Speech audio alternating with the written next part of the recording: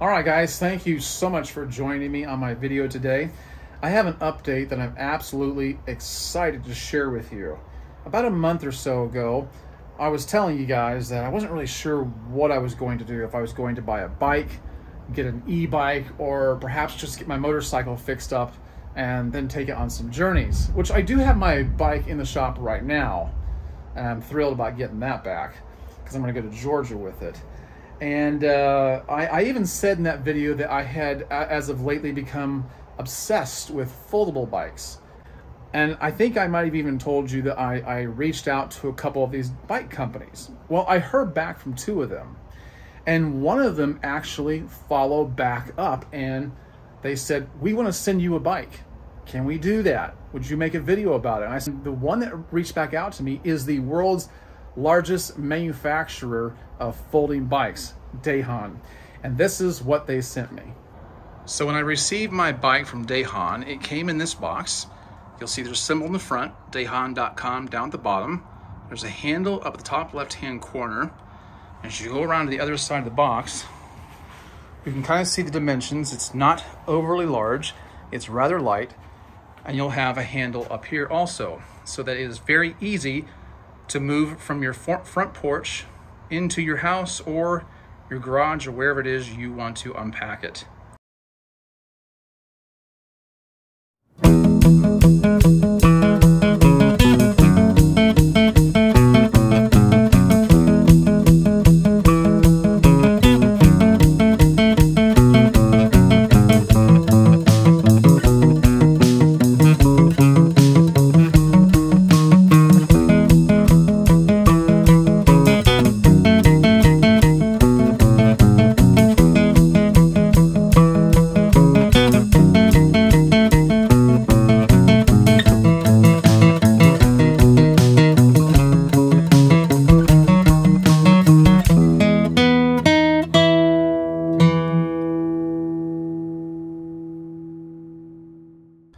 So now the bike has been completely unboxed. All the paper, the plastic, and the ties have been removed, and the bike has been put in its upright position, ready to ride. Very little assembly at all needs to be done. It almost comes out of the box completely put together, with the exception of one pedal.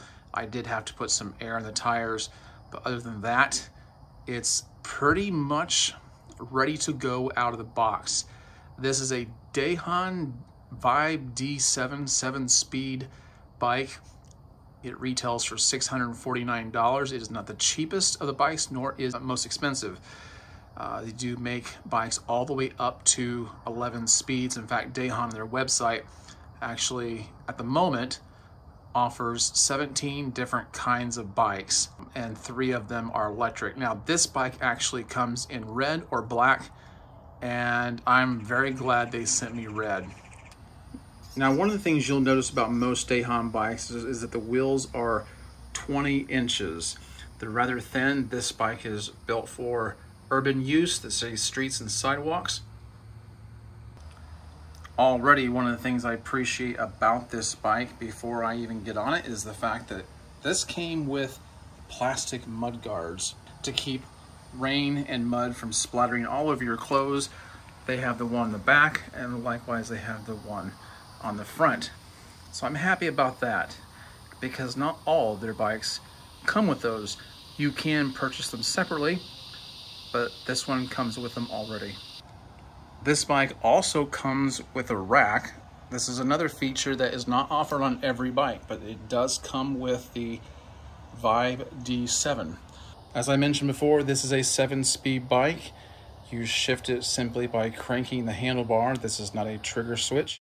Now, the saddle for this bike does look fairly comfortable. I'm assuming you could change it out for whatever you might like. It is telescopic, so you could adjust it to your own height. If you're wondering how tall or how short you need to be able to ride this bike, I believe if you're anywhere between 5'4" and 6'4", you should be fairly comfortable. Now, the handlebars for the Vybe D7, as well as all other Dahon bikes, is also telescopic. So you can put this thing up and down to adjust to whatever posture you prefer riding in. I like sitting a little more upright, so I have the seat in the position I want it and have the handlebar fairly high, but you could put it lower yourself. All you would need to do is to flip this lever right here wide open, and you can move this up and down. There is a red dot right here that indicates that this is the ideal folding height mark. Now this bike does have both front and back V brakes, and naturally you would activate the brakes front and back by depressing the levers up at the top of the handlebars here. Now you can easily access the most comfortable riding position for accessing your brakes by simply flipping this lever right here, and then you can move this however you want, and you can change that as many times as you want, and then all you do is just flip this back and you're good to go. Okay, let's talk about folding this bike and unfolding it, because it's the compactness of this bike that makes it so versatile and so attractive and appealing. Okay, so the first thing I want to do before I forget, because I think I'm most likely to forget this, is I'm just going to collapse the pedals, just like this. That's pretty cool, right? And then I'm going to put the seat down. And I'm going to secure that. I'm also going to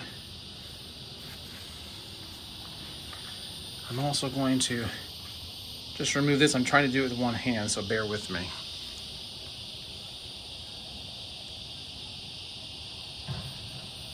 There we go. I'm going to turn this down. I have a feeling I might need to make that pole a little bit shorter. And then I'm going to come over here and go to where the frame actually folds. I'm going to lift this up right here. I'm going to pull this open.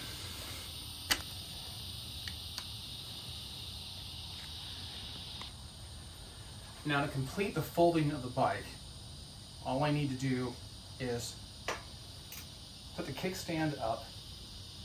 I'm going to fold it at the frame right here where the hinge is at. I might normally do this from the other side.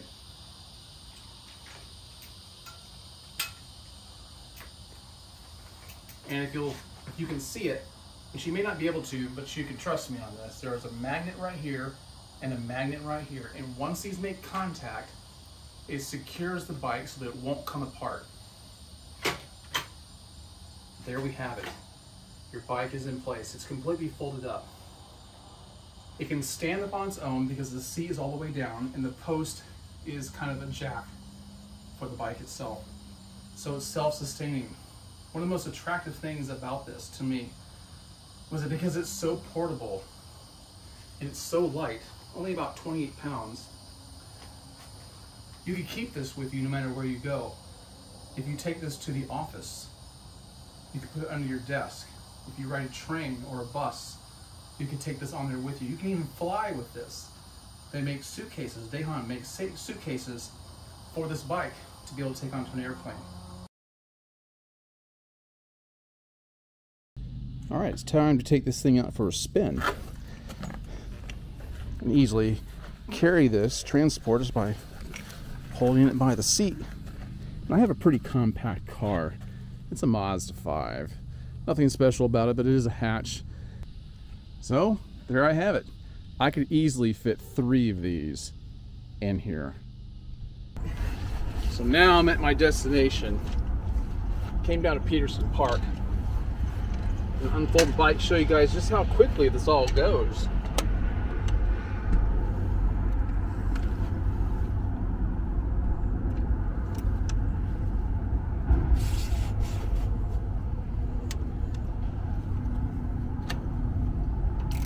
There you go.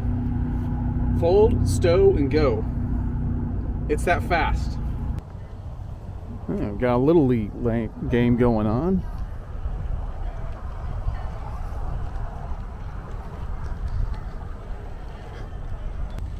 Now, several weeks have gone by since the beginning of the making of this video. I haven't been able to get it all done as quickly as I wanted to because every day there were thunderstorms, lightning, and rain. and so I had to put off actually recording, but I have gotten some bike ride time in, and so I'm gonna make my remarks based upon those experiences. Now this is when I wish I really had an Insta360 cam to be able to show you what it looks like from a different perspective, but this bike ride's really nice. I get plenty of a stretch for my long legs on this. I don't have to worry about it being too short for me. I love it out here. Sometimes you can see alligators out here. I'm riding along in 7th gear, and this thing is pretty speedy. I'm loving it. I'm having a great time on it, and I think you would too. In fact, I like this bike so much that I ended up getting 2 other Dahon bikes, a Mariner D8 and another Vybe D7, that one in black.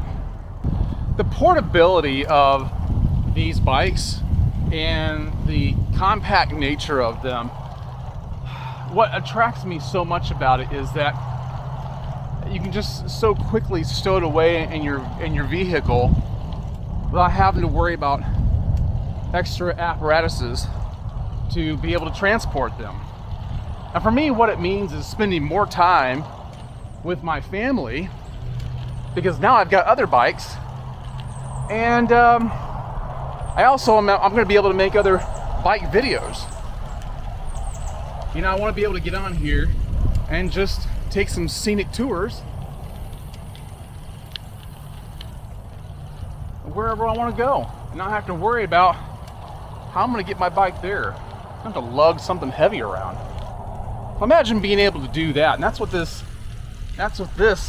bike right here, and any Dahon bike, would allow one to do. Now, I've mentioned some of the features of this bike leading up to this, but and I've talked about the tires being on the smaller side. They are 20-inch tires, but they're 1.5 inch, and that allows you for a tighter turning radius, I've noticed, and that's going to be really handy if you're riding it downtown, on sidewalks, or you need to maneuver around people really quick. You're going to be able to do that with this. You could change out the tires if you wanted to something bigger. I don't know, maybe in time I will, and have fun experimenting with things, because things are interchangeable. And another thing, because this is a geared bike, you can go up and down hills in much the same way you can any other geared bike. Florida's pretty flat, you know, as a state, but Lakeland, particularly South Lakeland, has some pretty steep grades, and I've been able to go up and down in the lower gears quite easily. So don't let the size of this bike or the eccentric appearance of it fool you, because it's very capable of handling anything you want to do on it. Now, Dahon does tell you that when you buy this and you pull everything out of the box, that you should take it to a dealer, have it inspected, you know, activate the warranty. So I did just that, and they said that the tension cables needed to be tightened, but that's quite normal when a bike is shipped. A lot of times the brakes need to be adjusted, but they told me that the brakes were just fine. I didn't have to do anything to them. So that was pretty cool.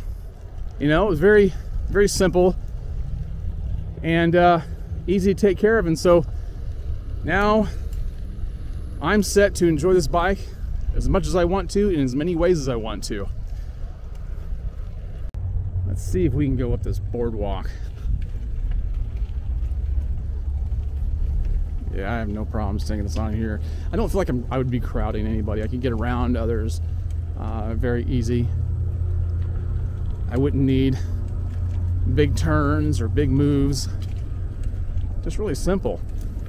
Look how pretty this is. So now, what I would tell you is, if you want to get out and explore more, but you don't want to have to deal with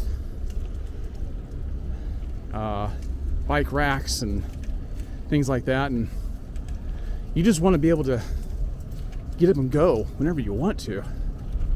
This might be the thing for you.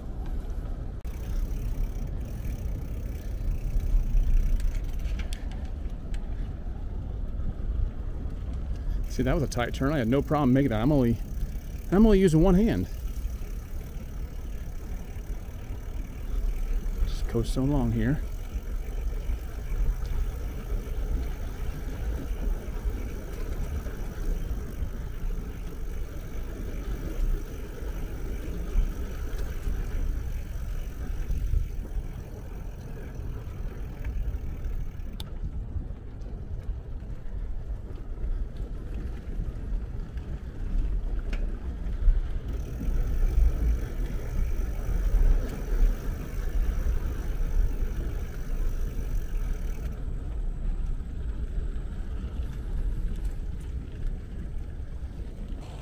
Alright, so guys, I hope you've enjoyed this video. I hope it's at least piqued your curiosity a little bit about Dahon bikes and whether getting one would be for you or not. And I hope you at least look them up and try them out. Now, I will tell you that earlier in the video I did say that currently Dahon offers like 17 different bikes, but if you go on their Instagram, and I'll try to put a link for that down below. If you go on their Instagram channel, they actually have way more bikes than that. Way more. Many different colors, different styles. So if you wanted something different, you might be able to DM them, inquire of them. I don't know how you do it, but I'm sure you get something different if you didn't like what you saw on the webpage that I saw. I'll put an Amazon link down below also. And I think I've actually seen this bike going for even a little less than what I quoted. So I'll try to put a link for that. But anyway, guys, I've enjoyed this. I hope you have too. I hope it's made you want to look into doing something that'll get you outside, get you some exercise, and allow you a way to spend time with your family doing something, you know, pretty active. All right, I'm gonna sign off now. Thanks for joining me. Catch you guys later. Bye-bye.